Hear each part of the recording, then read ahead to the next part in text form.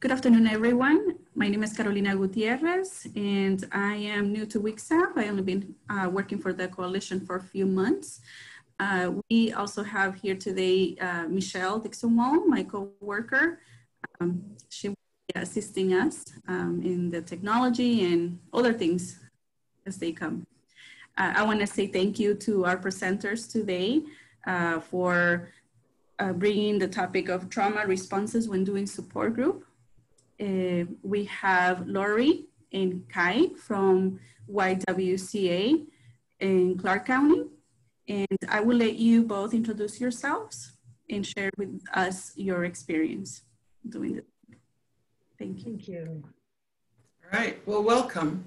My name is Kay, and I'm, like she said, at YWCA Clark County. I'm the program specialist, and I've been with the Y around 15 years or so. Support groups are one of my favorite things to do, but also one of my favorite things to train on.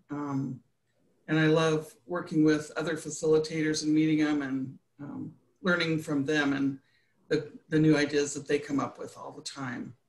And I am training with my favorite co-facilitator today, Lori. Hello all, thank you so much for being here. My name is Lori Schott, and I am the director of the Sexual Assault Program at YWCA Clark County. And I've been doing support groups for quite a few years. When I first started, I learned by sitting in on a group, and then sort of the next one was just, here, now you take it. And I was terrified and felt very unprepared. And so was really grateful for the WICSAP training we went through years and years ago, and other ones we've both taken and also given, because as Kay said, we learn a lot from folks that participate in these. I heard a great quote from someone yesterday. I believe it was Chris Stark who said it, but no one knows everything, but together we know a lot. So I really recognize that each one of you brings a great deal of information to this work as well. And I hope that if you're a new advocate or new to support groups, or a seasoned one, that you will leave with some useful information, and also just with a greater confidence in the skill that you have. This is using all the advocacy that you have in just a little bit different fashion. So welcome. And I'd like to start just by acknowledging the original people of the land where Kay and I are right now. So YWCA Clark County acknowledges the land which we occupy and the original people who cared for this land. We would like to acknowledge that our organization and the areas we frequent are on the traditional lands of the Cowlitz, Multnomah, Clackamas, Molalla, Kalapaya, Tualatin, and Kathlamic people, and that this land was unwillingly given by the original occupants of this land.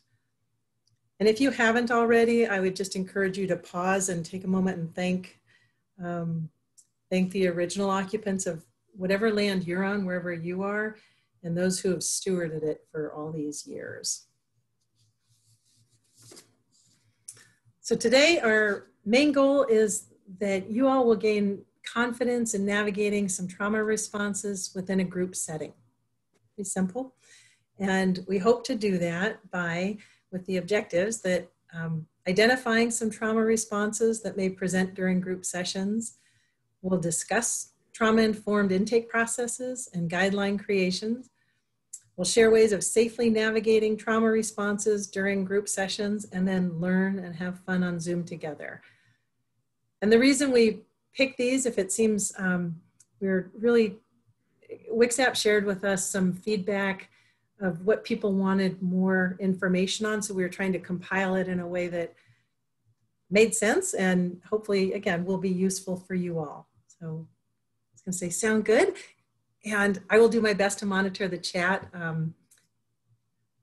I am not the strongest multitasker, so I'm gonna be watching a lot. If there's something that I've missed, I know we've got Carolina here who is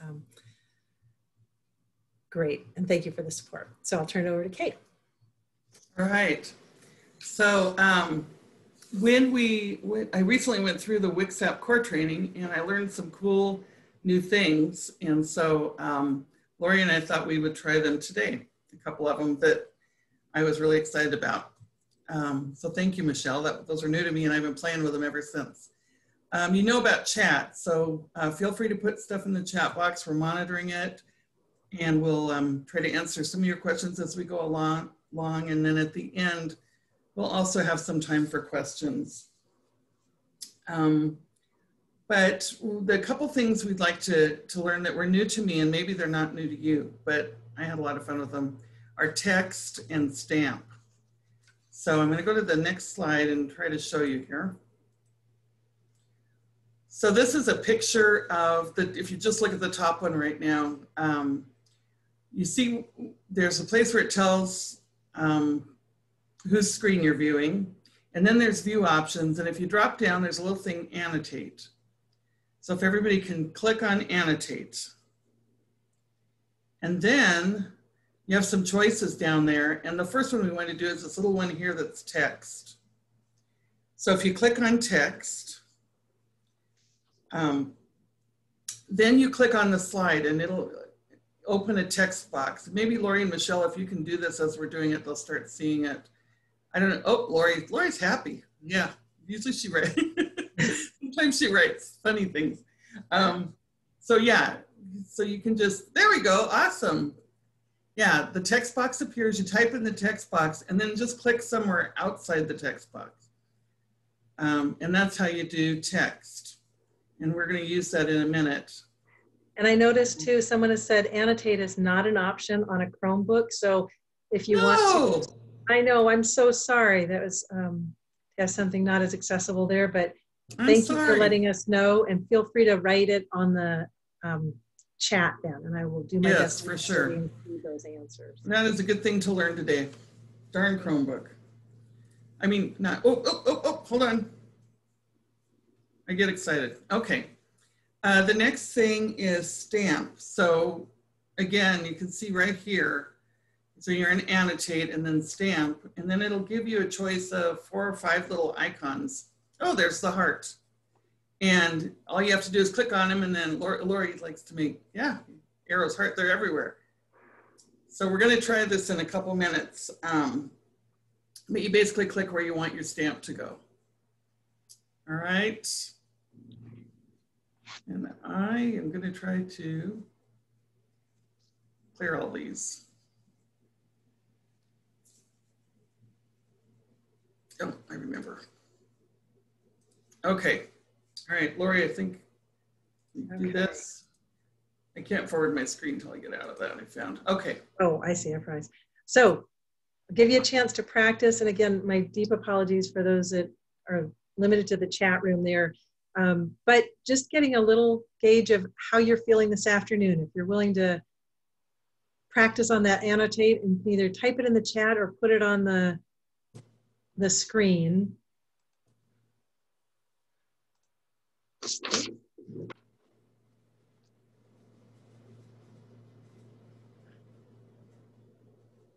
A little tired, sleepy. Let's see here. Caffeinated. Busy. Tired. Overwhelmed.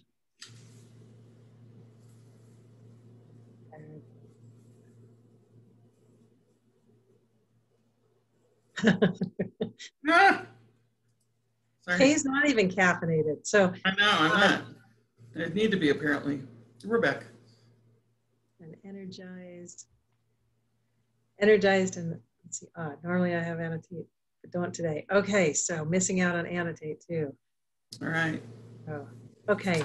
Well, thank you. And what I also hear is a lot of the busy, the overwhelm, and tired. So I especially appreciate your time being here for this. And I hope this also feels nurturing, that you leave with something of like, okay, I'm reminded again of how important my work is and what a difference you make in survivors' lives. So let's try, we'll do one more. We did not do the polls. We're going to just try this as a different type of poll, taking a pulse on the experience. So if you can do the stamp, the annotate stamp feature, the upper left, the blue one that says I am an experienced facilitator. The upper right in the purple one says I have some experience facilitating. And then the green in the middle says I have no group facilitation experience yet. If you don't mind, if you're able to, just to use your annotate button and stamp whichever one is applicable for you. Some experience, in fact, I'll do that. I'll use the annotate and click on the ones in the box. So, whoops, I did the wrong one there. Okay. Okay, some experience, green bubble, no experience, some experience. Okay. Experience facilitator, great. I like this stamp because it helps me transpose what I'm reading in the chat box very quickly. So it looks like some experienced facilitators, okay. Wonderful, okay. So it looks like it's kind of some balance between some experienced and just some folks with just some. I think that one dot there was me still learning the stamp feature. So I do too. I just always want to throw in a different answer so everyone is included here. So we will do, and this is just one more pulse, and I promise this is. And we're done with this. Yeah. So again, the feedback that we got from WICSAP of things that people said, I'm not sure how to deal with this and some different things. So some of the ones that came up were anger, guilt or low self-esteem, fear and anxiety, and dissociating or kind of checking out. And when you think about if you're looking at these, is there one that, and you can just stamp on it, of which one feels sort of the most challenging for you? And if none of them do and you want to just stamp up in the upper right, you're welcome to do that. But if there's the one that's like, gosh, I just feel less able to deal with it, and I'll do the clicks for anxiety, anger. Should have done a little different stamp there. Anger, anger, anger.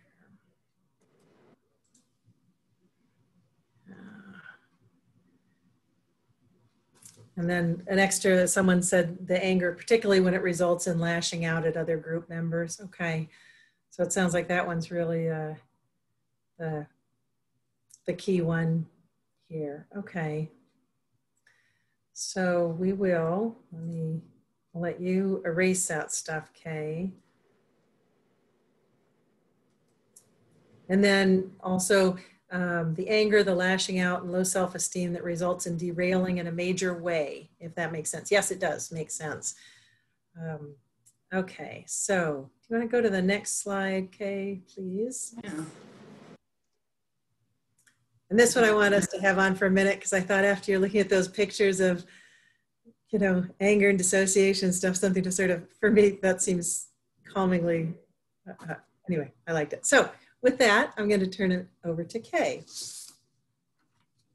Yeah, so we're going to talk about how to navigate those 4 trauma responses in particular, and how to deal with them in the moment, because we've all probably navigated them lots of times in individual advocacy. I think the part that gets challenging or puts a little fear in us is if it's going to pop up in the middle of group, because you're also trying to take care of, or, you know, keep the group a safe place for everyone. And then you've got something going on here, and it's a completely different feeling when you're trying to advocate for an individual within a group. And you're also really the advocate for the whole group at the same time. A couple things I want to say up front. One is, it really, really helps if you can do it, if you have a co-facilitator. I know I've had experiences where it would have been really difficult to navigate it if I'd been in the room alone, and I'll share one of those in a bit when it pops up. And I know some programs just don't have the capacity, but we always have a co-facilitator, and it really is really helpful. If you're trying to advocate or respond to a trauma response with an individual, it can be really helpful to know that there's someone who has your back who's also scanning the rest of the group to see what's going on. And then the other thing is that each of these things we're going to talk about today are big topics all on their own, and things that survivors generally almost always will encounter at one time or another.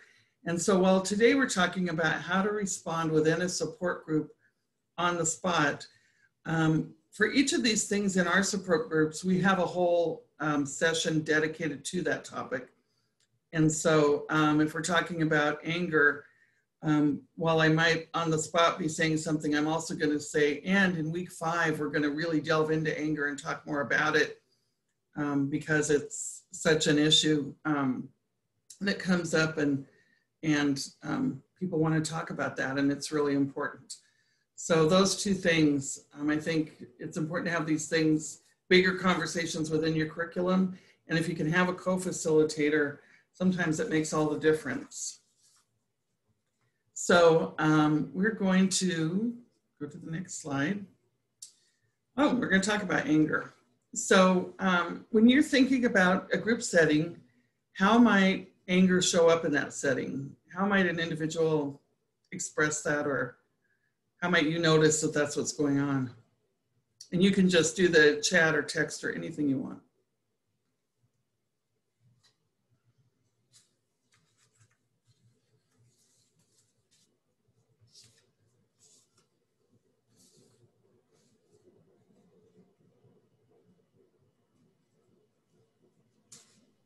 Elevated voice and aggressive body language as a form of grief when processing experience, swearing, raised voice, body language, can be snarky comments to other people.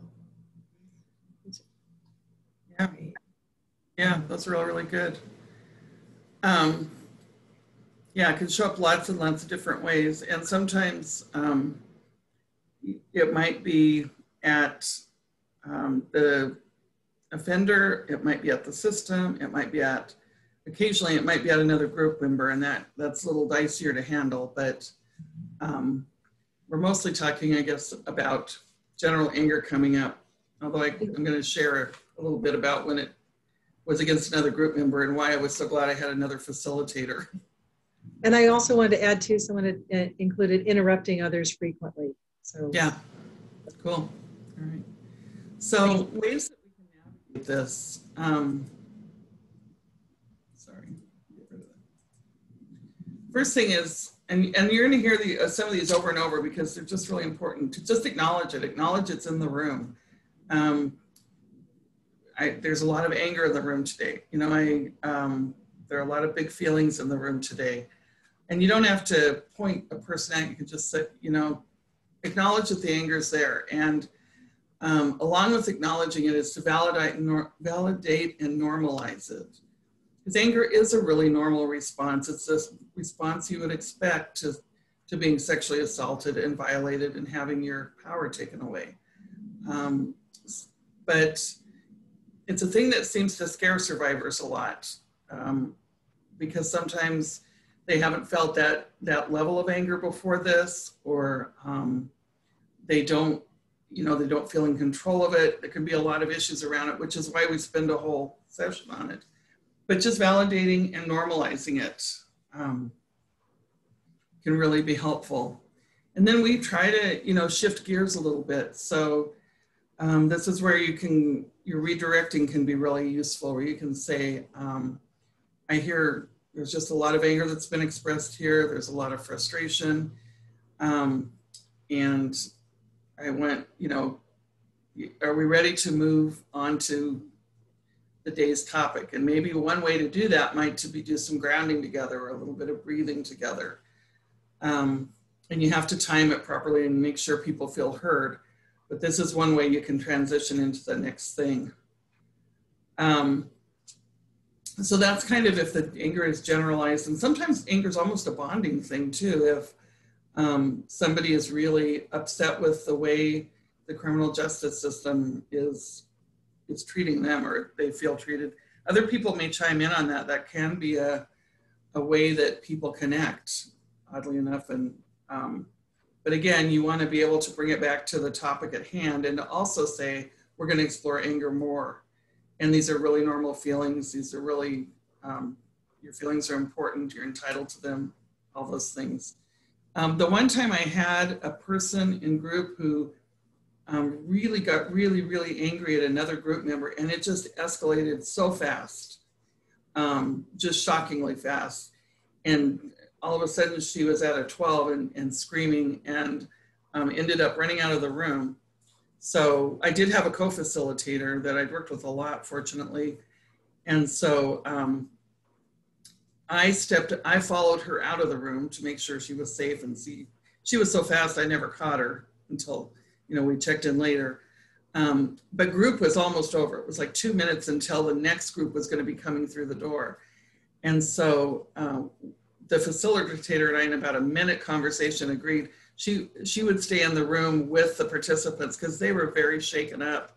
And it was clearly that level of anger and emotion in the room had really undone them. And so she sat with them and went through some grounding and some breathing and did some things. And I stood outside and made sure the next group waited, because the last thing they needed was more people walking in on them after this, or not knowing who was coming through the door or what was going to happen next. And so she was able to spend time with them to sort of bring that back into a safe space so that people didn't leave with that on their, carry that out of the room. Because I think a lot of them would not have come back. So that's the only time I've ever experienced where the anger was directed at another person that way, and it just went so quickly. I was blindsided. And if I'd only been the only person there, I'm not quite sure. I could have managed it, but it would have been very tricky. Kay, is now a good time to do the breathing one? Or are you going to do that later on? I'll do it later. Yeah. Okay. Well, wait a minute. Oh, it's after fear because it's a scary picture, remember? So how about fear? That was another one that popped up for people. How might that show up in a group setting?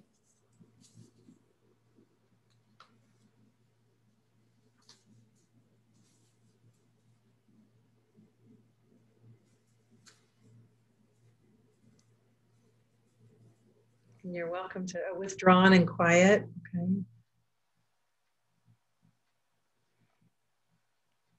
Yeah, I had a woman whose face I didn't see for 5 weeks once. She'd wear a hoodie and kept it completely closed over her face. And in about the 6th week, she was able to come out a little bit so that we could see her. We also have closed off body language and constant looking around the room and nervous chatter. Yeah. Yeah. Yeah, good. And it might also be not showing up. Sorry, I didn't mean to interrupt you, Kay. I know. Yeah, for sure. Just not even showing up.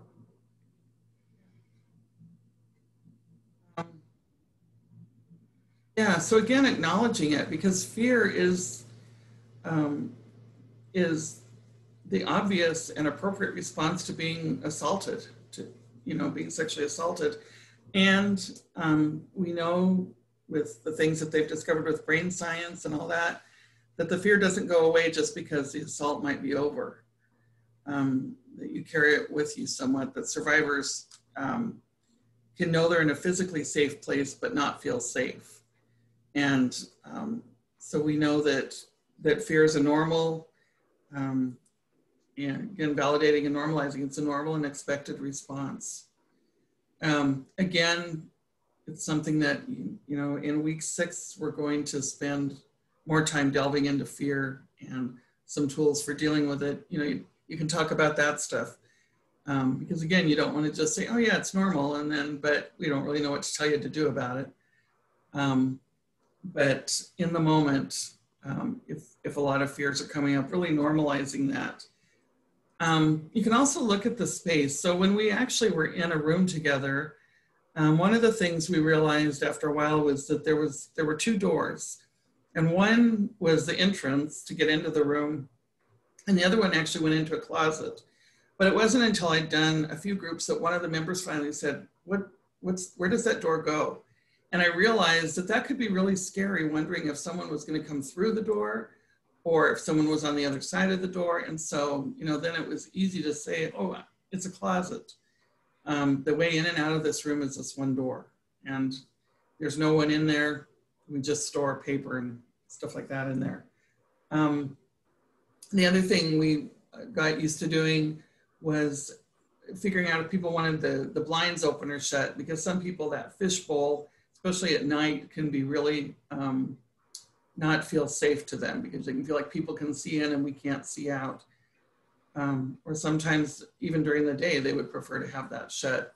And so we got used to offering to do that, to lower the lights, to do whatever. We looked at the art in our group room, and we had, you know, to most people it was fine, but there was one of the people on staff that said, I've always hated that picture. It looks really violent to me. And I actually never thought about it, but when we sort of looked at that, so we took it down and we put up really neutral, really positive things on the walls that were unquestionably positive. And then also in your virtual space, you know, if you have something scary on the wall behind you, or if you're a horror fan and you have, you know, the Carrie poster, well, that's really old, but something behind you that looks terrifying, that could be something. Thinking about your virtual space and what that looks like. And you can ask them if there are things that would make the room safer for them and individuals, and they may have some ideas about that too, and things you haven't thought about. And then again, the grounding and breathing. And we're going to bring this up almost every time because it can really help. It's just a good way to shift the energy in a room. It's a good way to keep modeling it. If you're doing it every week, that can really be helpful when someone is in a situation and they're alone, and they can draw on that and they've practiced it. And the one we were going to do that Lori was asking about, we made these frames, and we made them, so I'm going to hold it up. I don't know how well you guys can see it, but it says breathe up here and it says breathe down here. So the way we use these, and all we did was buy some blank mats to do this, and then people decorated them. So the way we do this, it looks funny on Zoom because it frames me, which normally, so one person can have it or everyone can have their own. And if I were in a group, it would be facing me so I could see the pretty artwork if I had my own. Some people put pictures of their kids on them or animals. Some people put words. People decorated them with things that they find soothing and that makes them feel good. So the way we do this, if you want to do it with me, is we're going to take a deep breath and hold it for a second. So everybody breathe in, like, and then as I turn it, we're going to exhale. And then breathe in. And then exhale. And you can do that a few times. And it's just a tool. It can be a fun activity for people to do in group to make their own. And more than anything, having it hang on the wall behind you is just a reminder, or, you know, hang it on the wall in front of you. It's just a reminder that, yeah, that's a good thing to do every now and then, to stop and just breathe. Because I think we really underestimate the power of breathing. Right? And then the next one we talk about is dissociation. I had a tooth pulled yesterday and my tongue feels huge to me, but disassociation and difficulty concentrating. And so if you want to put in some, how do you think this might show up?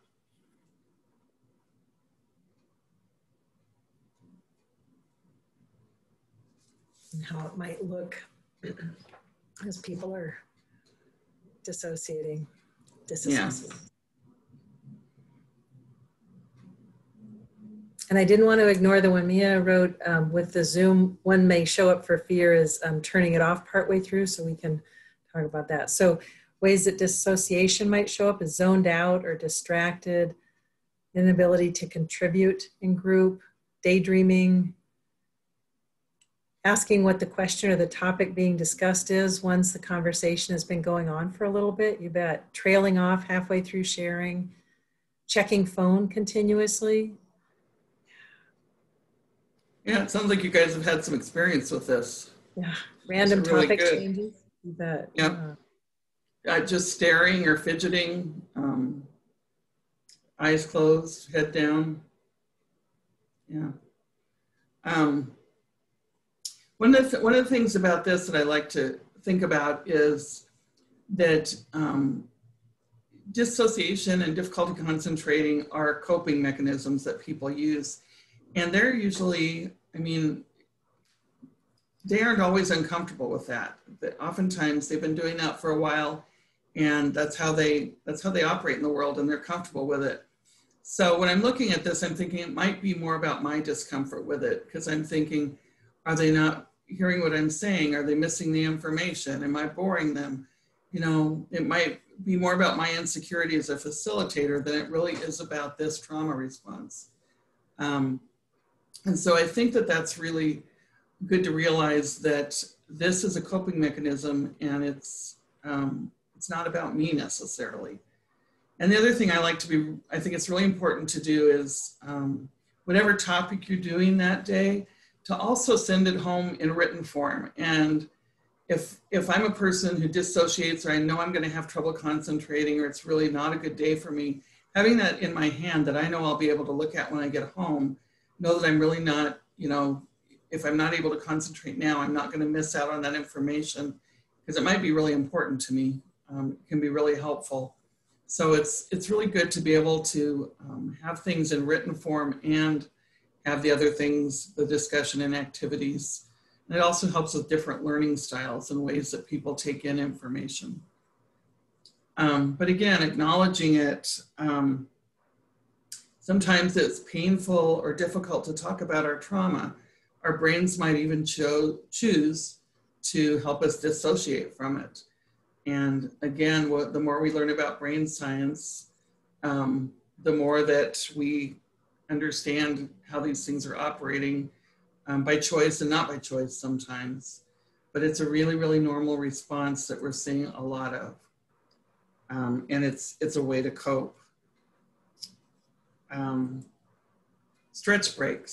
So sometimes it can be good just to stand up and stomp your feet, or just reach, or just shift the room physically. A lot of things, it's just a matter of making a transition. So shifting around a little bit can be really helpful to people. Or these can really help if the whole group is starting to feel like they're fading a little bit. It can be like, let's just get up and reach for the ceiling. Oh, there's Lori demonstrating for you. And then again, the grounding and breathing can help.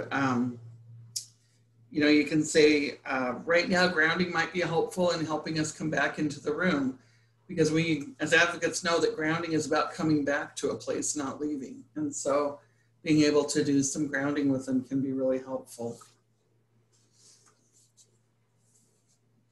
All right. And then we have guilt and low self-esteem, and how those might show up. Yeah, how do you all think those might look, or how that may present with participants in your group?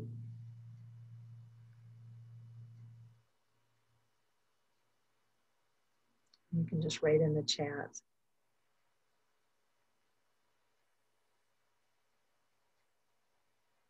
So self-hate and blame for what happened to them. Blaming self for abuse. Apologizing constantly. Could be soft-spoken or no eye contact. And it can look like a person making a lot of self-deprecating or self-defeating comments. I bet these are all great. Only building up other participants and not themselves. anxious about. Volunteering frequently. Yeah, so one of the things, you know, we think about it as people not participating, but sometimes over participation or monopolizing a conversation. Sometimes that happens because people don't feel heard or haven't felt heard, and all of a sudden people are listening. And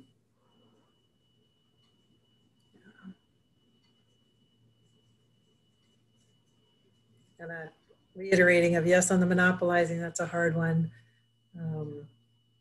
Yeah, redirecting is really helpful in that. We can talk a little bit about redirecting in a respectful way that doesn't make the person feel worse. You know? One of the things I like to do if someone is, if someone is really, you know, we need to redirect and move on, I'll wait until I hear them say something something significant or that I can jump on, and then I'll say, I want to stop you there because that's a really, really good point. You're right, da da da da da, and it has to be real. You know, it has to be something I'm genuine about, and then I'm able usually to sort of transition into what do other people think about this or something like that. But that's worked for me a few times because it's a way you can really interrupt a person, but you're interrupting them for a good, to say, that's such a good idea, you know, rather than stop talking, which we would never do. Yeah, those are great. So again, acknowledging. You're seeing a pattern here, that's why. Validate, normalize, yeah. But in this one, reframing is also really helpful. So if a person in the group says something like, you know, I'm a loser, I should be over this by now. I thought I was healing, but, you know, I'm using again, whatever this stuff is. I think, you know, you can say, I don't see a loser here. I see a woman who shows up every week to work on her healing. And you can include the group in that too.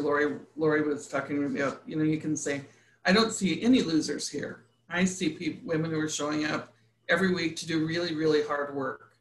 And again, I think the key to it is to be specific, and it has to be genuine. If it's not something that you truly believe, you know, it's not flattery. It's a genuine observation of what you see, because you're not going to see losers in the room. You know, you're going to see courageous people. So reframing can really help. Also, if you do that, other members are likely to chime in. And the more you model it, ideally, the more they start being able to do that for themselves and for their for the other members in the group. And I think it's, you know, something I've done with folks before too, is say, if they've said something really definitive, either self-deprecating comment or statement, I'd ask first, I'd say, are you open to a potentially different view? And if they say no, that's fine too. But, you know, again, getting consent for this and offering something, you know, again, whether it's about substance use, I'd say, you know, my experience has been some people wouldn't be alive without that, because that helped them sort of shut down and tune out during some really awful things that had happened to them. And if without that, they probably wouldn't be alive. It maybe doesn't serve them anymore, but they weren't a bad person for using. That was their coping. Just yesterday in a training, I heard something I had never heard before about Indigenous belief, is that with dissociation, that it's time traveling. And I'm sorry, I don't have more to offer on that, but I had not heard that. And I thought if someone was really berating themselves for checking out or not being present, of like acknowledging that, again, they have incredible coping skills that they're using, and may just be labeling them as negative traits rather than seeing the strength that it's taken them to get to this point so far.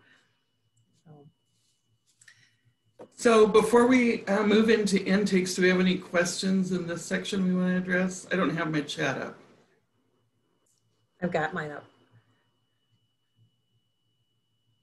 And just so you know, we'll be talking sort of about each of those within the the rest, but are there any big questions? Burning questions you want to get to before we move on?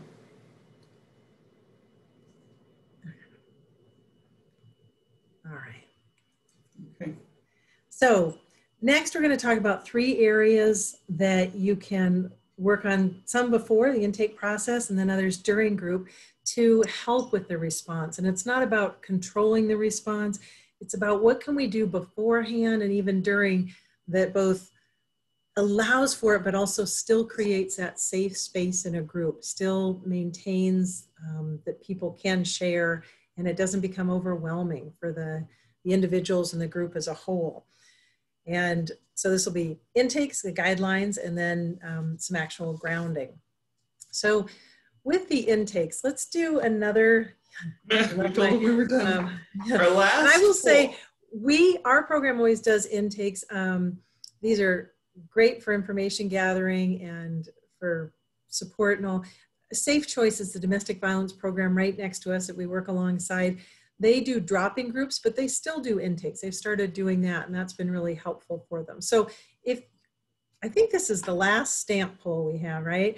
And I will get my annotate so I can get my annotate on so I can stamp for anyone in the chat. But on the left side, it has we do support group intakes, and on the right side, it has we do not do support group intakes. And if you would just mark which one they do.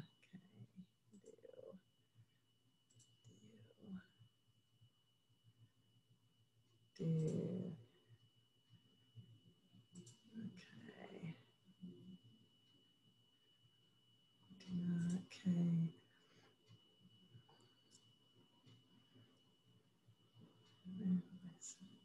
Okay, so it's, okay.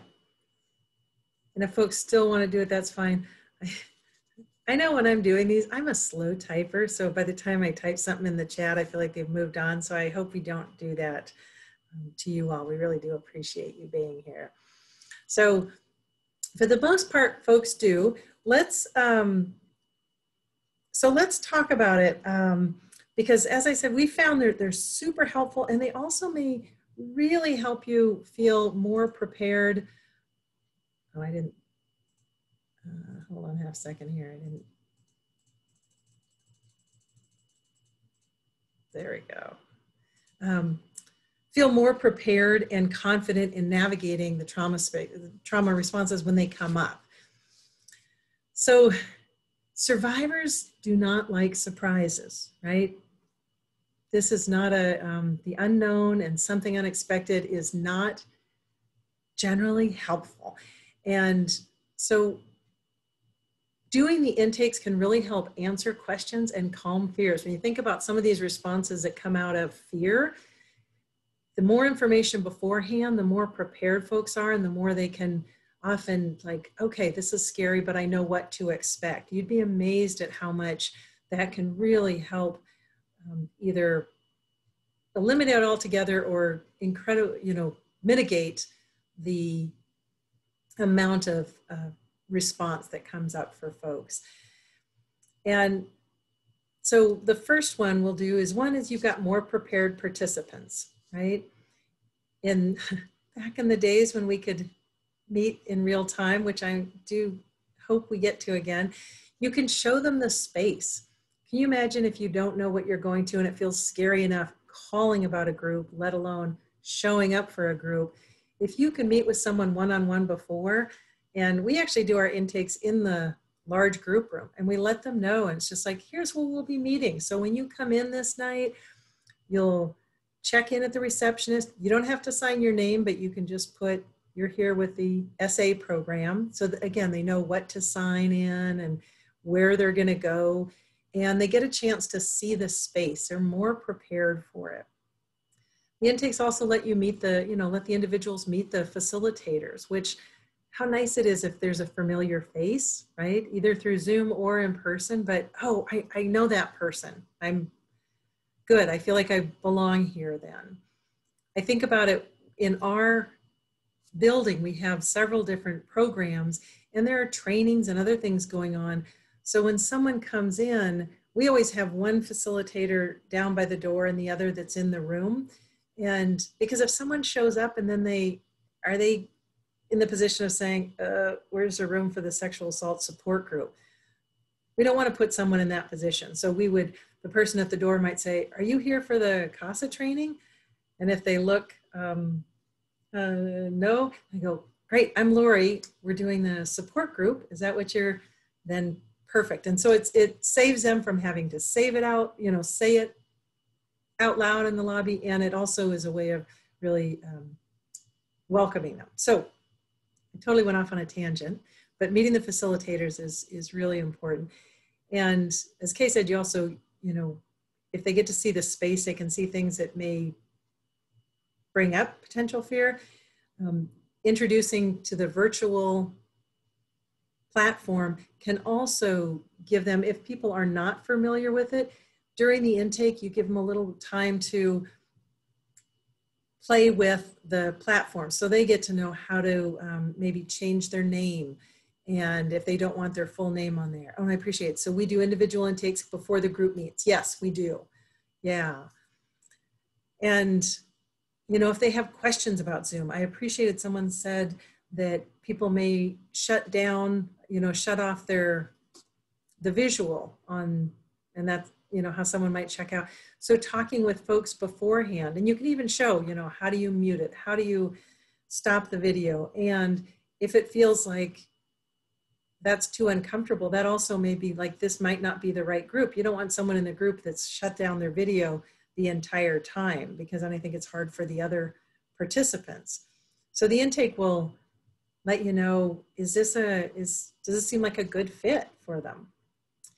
Which is the next one, is it gives a chance to screen participants into more appropriate services if this isn't the right one. When I first started, it felt like there were never enough groups, or if we were starting a group, I wanted to get everyone in there because I thought, well, if we don't have one again for another couple of months or something, I just wanted to be sure I got them in there. And I've since learned that I don't do that I really want to be listening carefully, because some of the things that we ask on the intakes give us great information of whether this is the right service for them at this time. And an example would be, if the sexual assault happened recently, I wouldn't put them in a group. And I would tell them that, and it's not because of the individual, it's because that's our policy within the program. We basically use the guideline of a year after the assault. Now, that doesn't mean we check the date and we don't ever make exceptions, but the reason for that is immediately following an assault, someone is more focused on safety and, like safety planning and just kind of taking care of immediate needs. So to sit and be focused on, the curriculum we have is more about integrating what this crime has done and moving forward from that. So to put someone in a support group after they've been recently assaulted does not feel responsible or respectful for the participant, but it also, again, can be really derailing for the other group members. Another one would be suicide. And we ask about suicide if folks have thought about it or attempted it. And if someone is in that spot, and that's, either they've attempted or been thinking about it a lot, I would check in more about, I want to be responsible and connect them with therapy. Do they have access to that?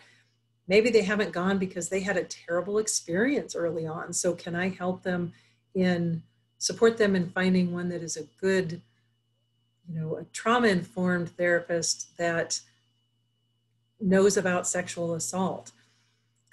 Again, this is not about screening people out of group. It's about really making sure we're getting them connected with the best services possible. I will also say that it can be a real relief. I have met with folks and, perhaps based on some of the stuff in the intake, I've said, if now doesn't feel like the right time for a group for you, we can always put your name on the list for next time, and the next time a group comes up, we'll call. How would that be? And I can, I've had a couple that have just said, oh, that'd be great. And I think part of it was because they had friends and family that were very loving and well-meaning, but that came out as, you should be in a group. It worked for me. You've got to get in a group. And so they were doing what they thought they should do, but were really not quite ready for that themselves. And it was, I think, a big relief to give them that freedom to not do that at this time. The next one is the intakes can help you identify potential triggers and trauma responses. So I think about this, if I'm talking with someone and throughout the entire time, again, maybe they've just been talking constantly, or they've gotten really escalated and anger just keeps coming up. It seems like they can't, that's a predominant emotion and what's going on. I think that could be one, again, really tough for a group, but it may be a real barrier for their success in the group. And that's where I would, as we ask about if they're in therapy, asking, if they're not, that may be a more appropriate support at this time. We want the services to be helpful to them and not re-triggering.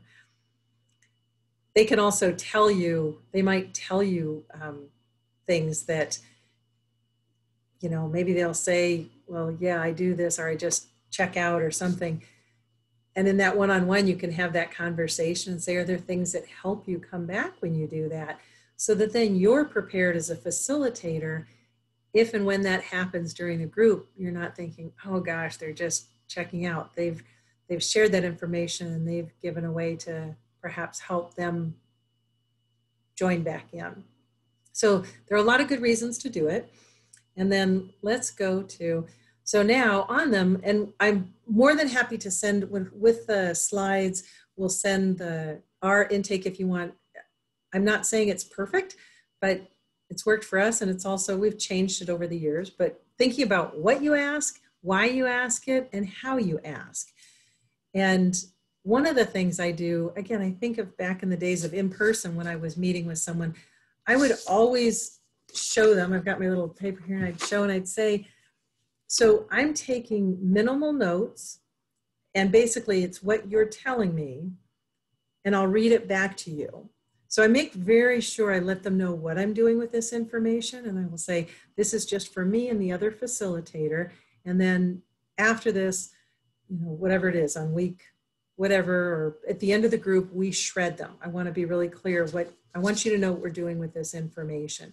This just helps us best know how to support in the group. And you can give a choice, obviously, about answering the questions. If there's anything they don't want to answer, they don't have to.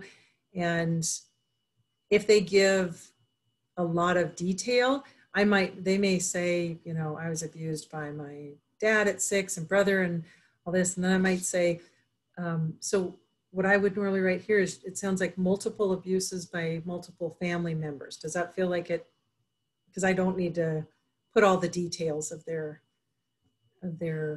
assaults on this form. So thinking about, now I'm going to put this question out there. Do you mind pulling up the next one, Kay, of what are some of the things you all ask that you feel really give valuable information on your intakes?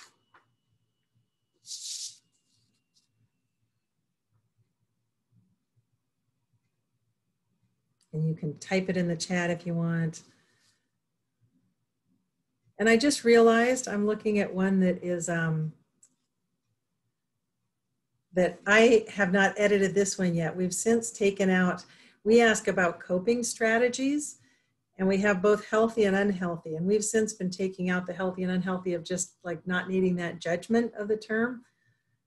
Again, if people, I feel like that adds to,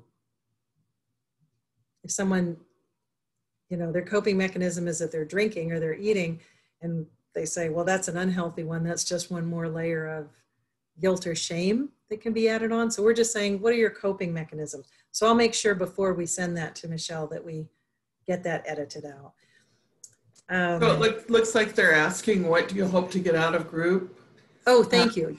If they've been in supporter therapy groups before and how that experience was for them. A couple people are asking what they hope to get out of group. Great. Yeah. And I don't think that's a good one about, have you been in ones before and how was that experience? I realize we don't have that on ours. So That's a good one. Yeah. Yeah.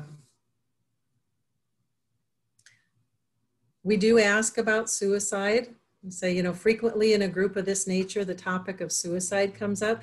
Have you ever thought about that or attempted suicide? We ask about your support networks. What are those? And are you in therapy now? Is it helpful? We ask, is your therapist supportive of your participation in group at this time? Again, these can give some great information. Someone might say, well, no, they didn't really think I was ready, but I feel like I have to do this. And then just continuing that conversation of, are you open to telling me more about that? Are there concerns there that, you know, we can address or that may be helpful to know? We ask, are you currently in a relationship? Does this feel safe and supportive? We used to ask a long time ago, like medications, and then realized I'm not a doctor. I wouldn't even know what to do with that, to be honest. So we thought a better way to ask is, do you have any medical or mental health issues that the group facilitators should be aware of? So they don't have to say anything, or if they want to, you know, we've learned some, hold on a second here, in the chat, let's see, and our county has a history of mandating, strongly encouraging DV survivors to attend support group, especially if involved in a dependency case. So we have a place where we inform them that services are free and confidential and they cannot be required to attend support group. But if they wish to stay, they are more than welcome to. Oh, that's great. Yeah. Thank you. Some of the things we learned about the medical question, people have shared, I have nitroglycerin in my purse. I just want you to know if that's, or someone might be prone to seizures and they can let us know what, you know, what to either expect or best to support them on it. Someone had shared that they have narcolepsy and said, so it's not that I'm checking out. I would just, could someone give me a gentle pat on the shoulder to bring me back in? That was super helpful because it would have been easy to just think, oh, here's someone who's, you know, again, just checking out. And we were able to ask, do you know, thanks so much for sharing that. Do you want to share that with the group when it starts up? Would you like us to? Is that something you want shared? Because it was, you know, it was really wonderful the way they were able to both state what goes on with them, but also how they wanted to be brought back. And we also ask, is there anything you can think of that would prevent you from coming to group? So, again, it was a childcare, transportation, any other barriers. And maybe they'll even say, I'm just afraid of this. Wow, thanks for sharing that. Are you open to telling me a little bit more? Is there something you're afraid of? Because if it's transportation or childcare, there are other things that we can take care of. Those are great. I'd hate to think someone was trying to navigate barriers that we could help with beforehand. And lastly, we ask, how are you doing after this? You know, you've answered all these questions. Are you doing okay? And that's been such a nice thing. Kay and I both have had so many experiences where someone kind of paused and smiles like, oh yeah, I'm doing better than I thought. I was like, this was a big step. So you can see how making the time to do the intake and really sharing and getting information from them can be immensely helpful in kind of the fear, I think, and some kind, how that can come out as, and the anxiety that may normally come out in group because people aren't sure what to expect. And of course, we always ask, can we tell you about the group so you know what to expect? Like, you know, we'll give them the calendar of the weeks and what the topics are those weeks. And again, that no one's required to share. So let's see. yes, are you leaving enough time and being prepared for the responses during intake? So it's not just a matter of, let me get your demographics and then we've got you signed up. Really allowing for that. Again, if the fear comes out because, you know, there was a sexual assault and on top of it, they're really afraid of group. Can you imagine if someone's had a way to vent that out kind of beforehand and share that? Like, oh, okay, I know what to expect. I'm ready to be there. The next one, are you comfortable with the questions? So if, again, we've had folks that say like, oh, I don't really, you know, again, I'm not used to asking about the sexual assault, or sorry, about the suicide. What if they say yes? So if there's anything that you're uncomfortable with, talk about it with your co-facilitator or colleagues. Just practice that, because the more comfortable you are with this, the more normalized it is and the safer someone feels with you as a facilitator. And it just gives a chance. Again, I think also the more comfortable you get with it, that carries over into group, into your facilitating within the group. And last but not least is, do you have policies or procedures around screening folks into other services? And as I mentioned, you know, having the one about the year wait, it was so helpful to have that, because it shifts it to, this is just our program policy. This has nothing to do with the person. So I don't want to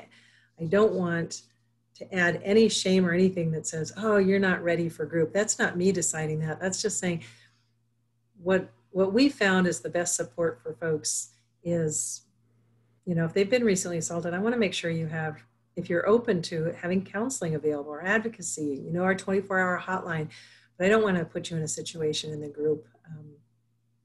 So you can rely and fall back onto your program guidelines and policies. And have this at the very end, but I encourage you, follow your instincts, trust your gut, right? I mean, we have those, Kay and I both have those examples where it was like, oh, I don't know, I want to make it work. Something just didn't, there was a lot that came out in the intake that I just thought, maybe not quite, but I really wanted them to, you know, they said they really wanted group. And your intuition, you all have a strong intuition. You're empathic people here that you can sit with folks in trauma. Listen to that too. The times when I've gone against it, I have regretted it. So I just want to support you and encourage you to follow that. So, okay, I'm going to turn it. Oh, any questions or comments on that right now? About the intakes? All right. I will turn it to Kay. All right. Well, we're almost 2/3 of the way. So we're going to stretch. So if you're wearing pants, you can stand up. Just stretch in your chair, but let's just take a couple minutes and just stretch, because we've been sitting here a while.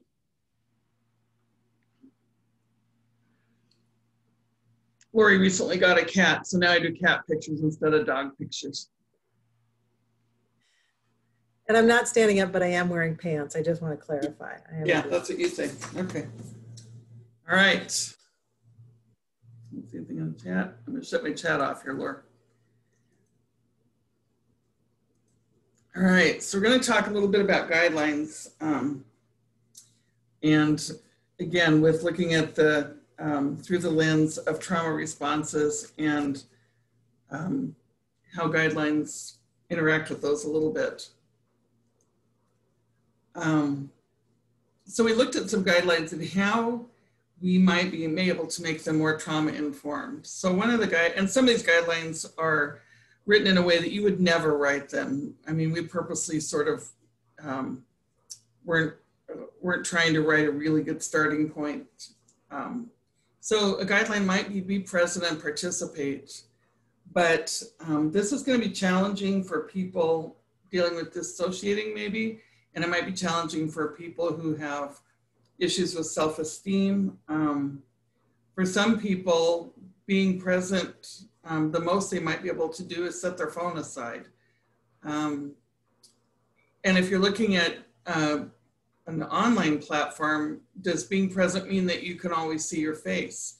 Are people, you know, is their ability to shut the screen down? Because being present is in a whole different way now. But when we looked at that, we thought if the guideline was participate at your own comfort level, that seemed more trauma informed and more possible for people who might be having some of those trauma responses. Does anyone have other suggestions for what a guideline around this might be? So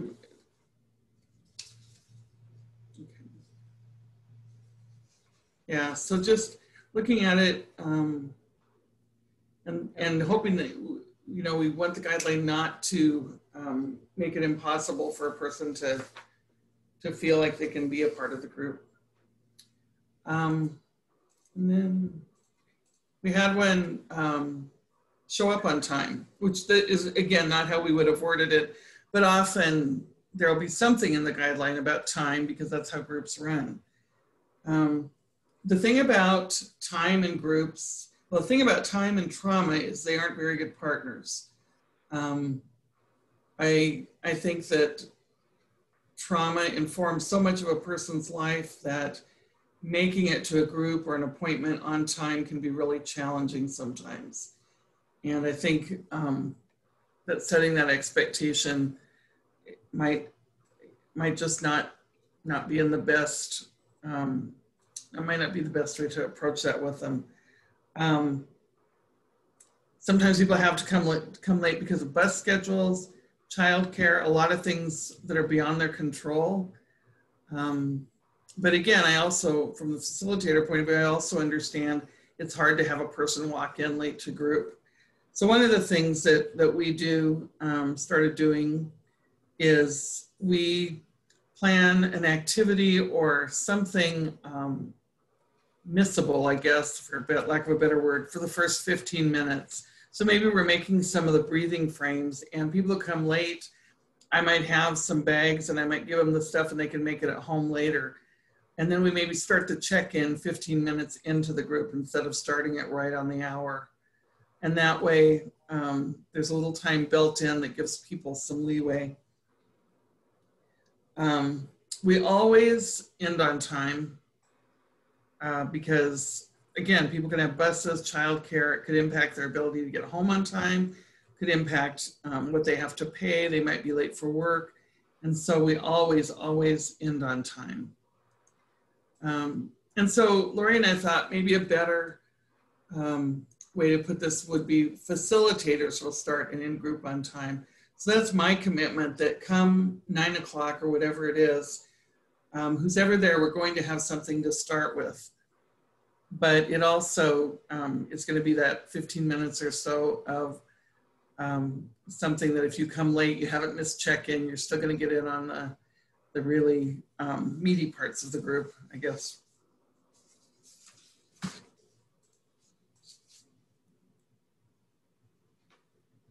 Oops, whoa, give it away, sorry. Can't get back. Okay, sorry. And then we had check your anger, which again is not really a guideline we'd probably write, but there oftentimes you do have things in guidelines about that. You know, anger can be a positive thing. We've talked about that. We've talked about trying to balance being heard with having it take over the whole group. But it's also really important to have something about hate language, at least at the Y it is for us. We always have something about that. And so we thought if strong emotions are normal and expected, violence and hate language are not okay. And so, and again, you may have lots better ways to form these different guidelines, but the idea behind it is just to look at it and see if your guideline might be keeping someone from group because of a trauma response that would make it impossible for them to attend. If someone says, I can't check my anger, I can't say I'm not going to get angry in group, so they don't come, that's not, you know, good. Or if the whole group, that's what they're worried about. And so being able to express those things in a safe way. I think especially since this one came up so much as the kind of the most challenging emotion that comes up with it. Again, having it in the guidelines is such a great way when it does get heated of, you know, it can be like, I'm going to take a pause for just a bit because I know we've got the agreements, you know, we've got the guidelines that we go to every week. And just referring back to those can sometimes, you know, just interrupt it and help kind of bring folks back, sort of the grounding that Kay was talking about, bringing you back to a spot. And then again, maybe it's even asking the group, do you want to do a little shift here just to do a grounding exercise to move forward? Again, I always ask because it gets that's one more opportunity for giving consent, but referring back to the guidelines is a great way to. Yeah, and going back a minute to the one on time too, you may want to, the group may want to decide, is it okay if someone comes the last 5 minutes? Is that still okay? Or after 30 minutes, this is group today and people don't walk in? They may want to have a voice in that in order for the group as a whole to feel safe with what's going on. So you can give some leeway, but there could still be boundaries around that time, depending on what the group wants. So part of it is, and with all of these, I mean, it's negotiating with the group and being able to craft the message in a way that creates the guideline, but doesn't create a barrier. Oh, Lori. Sorry, that was me. Turn cell phones off. And so, you know, ideally that would be really great because it would be nice for the members to be able to disconnect from their phones for an hour. But particularly if a person is experiencing fear, being able to dial 911 in a second might be the thing that keeps them safe. Maybe they didn't have their phone when they were assaulted. And so having a phone on and close is important now. There are a lot of people in the world that are caregivers and have to have their phone on, kids in school. And so there's a much more survivor-oriented policy to have them on and just have them on vibrate. And the one thing I will say that I wouldn't think you'd have to say, but it's happened, is to remind people if they have to take a call to please step outside the room. Because I have had people try to have a conversation on their phone in the middle of group. And so now I'm really careful about that guideline and specific about, you know, if you have to take an emergency call, you need to get behind the door, because it was very odd and unsettling at the time. And that's really how we learn about making guidelines, is some of those experiences. So yeah, cell phones can be on vibrate. And, you know, or you may have the one group in the world one time that everybody can shut them off and chooses to. And that's fine too, if that's what the group wants. But again, creating safety, and you don't want someone who can't have their phone on, and so the whole time they're worried that they're missing a call for their mom who's with a caregiver that day, and or someone is covering for them. So, and then come to group sober. So we do have a guideline. You know, we do have an expectation that people come to our groups clean and sober, but we also, you know, it's a week by week thing. If someone can't come sober this week, we really want them to come back next week. And we understand it's a coping mechanism for some people, and we understand that it doesn't always work out to come sober. And so we really want to take the judgment away from that and take the barrier away from coming next time when they're able to do that and able to attend where they can be fully with us. All right, I think that's all for that.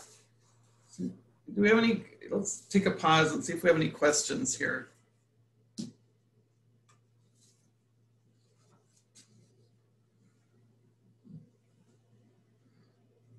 No?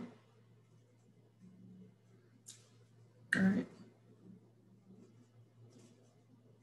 If they can't come sober 1 week, do you ask them to go home or can they stay? So you're saying if they arrive at group and they're not sober, I think. Yeah. Do you want to take this one, Lori? Because Yeah. you have such a nice way of putting things on the spot. If you're noticing, I mean, if it's noticeable to folks, obviously, then I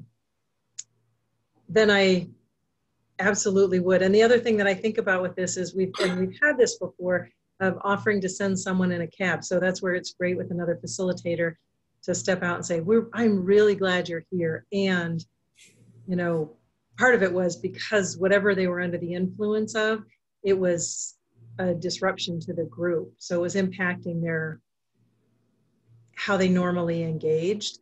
And so it was both, you know, we just took a break as a group, but then I was able to talk with the individual and say, you know, I have no idea, your behavior is pretty different than it normally is. So I'm not asking, I'm not making an assumption here, but your behavior is really different.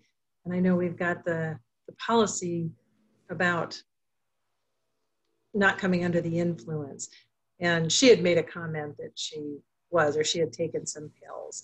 And so with that, it was, can we arrange for a cab? And I'm happy to arrange for a cab to bring you back for your car tomorrow too. But that one was, again, it's like making sure there's no shame. It's not like, she's drunk, she's got to leave. It's like, I really want people to be healthy and safe. And so supporting her to be in that spot. I don't know if I answered that. Well, it's not easy, I will say. It was really tough. And we also wanted to make sure, gosh, did they go in there? You know, were they insisting on going in their car? Could we get a cab for them? And making sure we had that availability. But yes, if it's noticeable, someone may have had something to drink and they may show up for a group and I wouldn't know it. But we're talking if their behavior is really impacted, yes. Good question, thank you. Yeah. Any other questions? And it's about 10 till, Kay, so we should, I think, do the grounding. Okay. All right, so we've talked a lot about grounding. And so we're gonna do a grounding exercise together. And this is one that I borrowed from the YWCA in Portland. I went to a training there and did it, and I really liked it. And the reason I like it is because it has the four different types of grounding in it. So again, with grounding, you want to put your feet flat on the floor and you want to keep your eyes open because this is a chance to come into the room rather than to go somewhere else. And if it's easier if your face is on the little thumbnails, and it's easier to stop your video to do this. If that feels more relaxing, go ahead and do that. This will just take a couple minutes and then we'll come back. All right, so maybe a deep breath first. There's been a lot of information. All right, here we go. You're going to begin a grounding exercise. I would like you to think of all the stress and anxiety you've been feeling. Recall all of the negative emotions that have come up for you. And I'd like you to choose a number from 1 to 5 that represents how much stress and anxiety you feel at this moment. I want you to remember this number, and we'll see if it changes after the grounding exercise. Now gather up all of those emotions, everything that is causing you stress or anxiety, and find a container of some kind. Maybe it's a jar with a lid, maybe it's a box. Something secure that you could put it in and close the top. Put everything into the container And now you're going to release it. Maybe you're going to throw it in the ocean, or throw it so far away you can no longer see it. Watch it disappear. Now we're going to practice some mental grounding. Without speaking, I want you to look around the room. Name 5 objects in the room.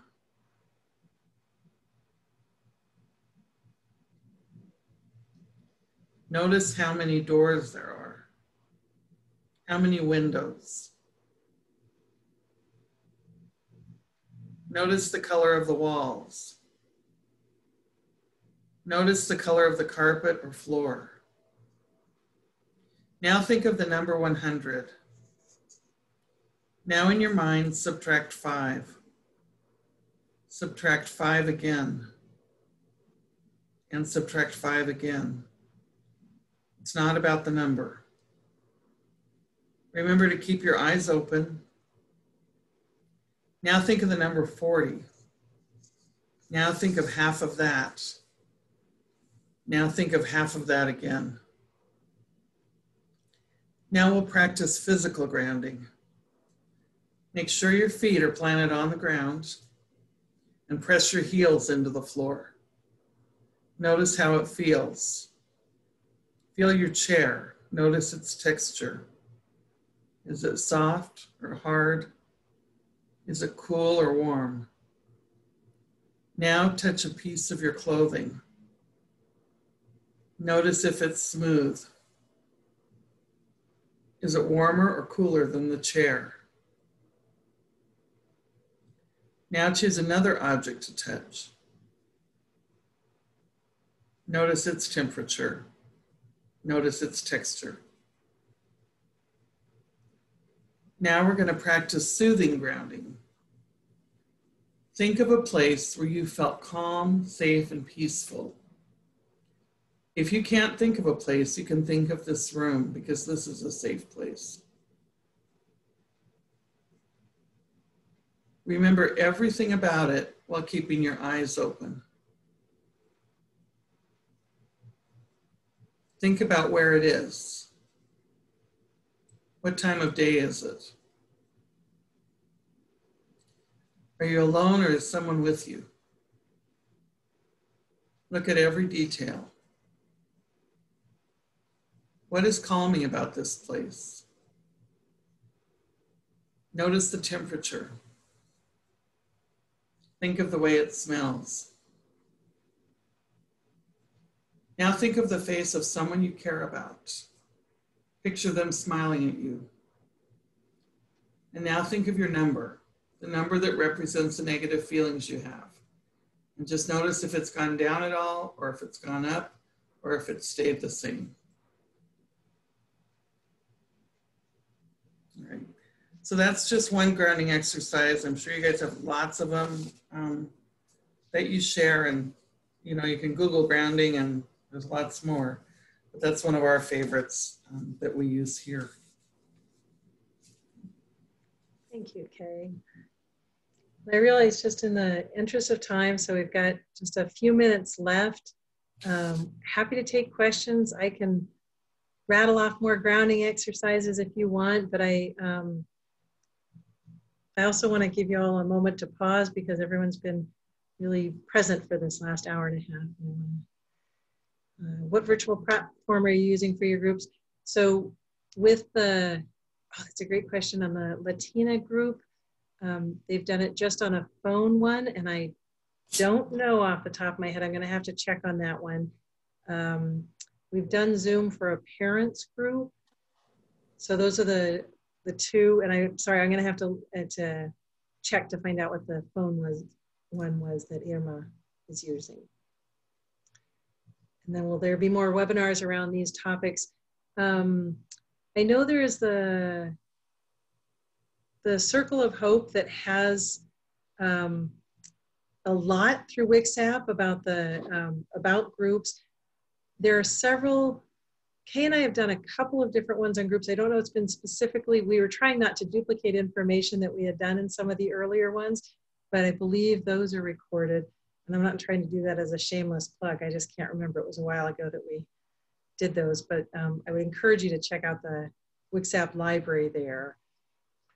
And hopefully someday we'll be able to do the in-person when we do on support group co-facilitation, because that's just a joy to do, and it gives people a chance to practice some of the really challenging situations. Yeah, and I think WICSAP is always happy to hear suggestions of things that, they seem really receptive to suggestions of things that would be helpful. Yeah.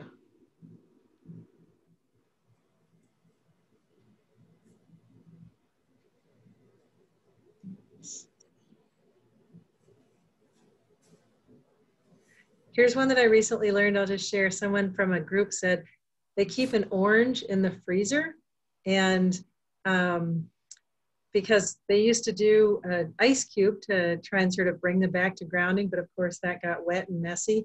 And then when they had an orange in the freezer, it was not only the cold that brought them back and the texture of it, but the scent of it. I had not heard that one, but I thought that was a lovely idea for grounding. So.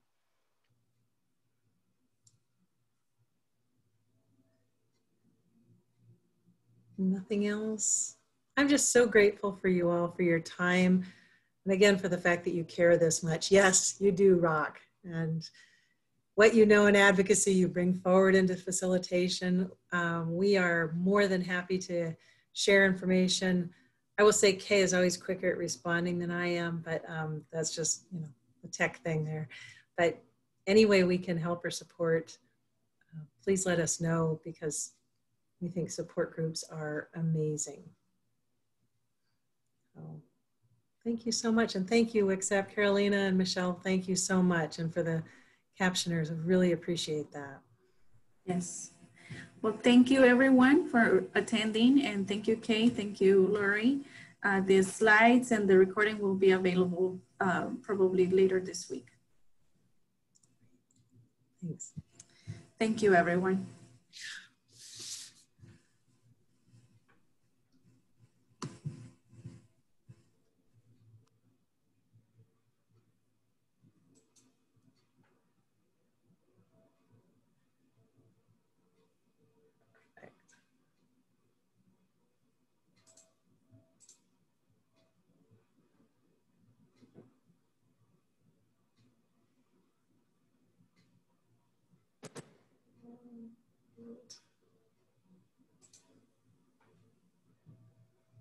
What I didn't realize, oh, it's still being recorded there. Awesome.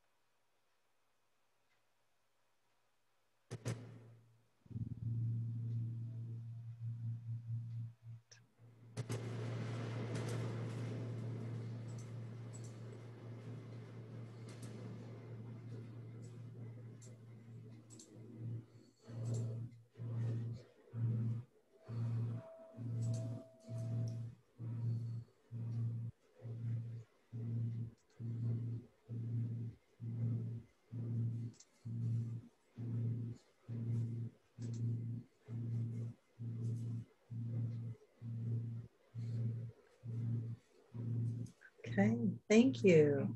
Yeah. Bye, Kay.